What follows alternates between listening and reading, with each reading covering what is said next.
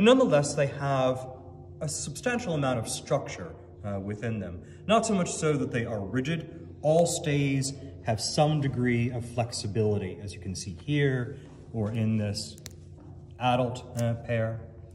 You should have flexibility, movement in the body. They expand and contract for respiration, but they're not hard and rigid as people so often mistaken them to be. And I think part of that mistake comes from the understanding that the common boning in stays is what we so often call whalebone, like this.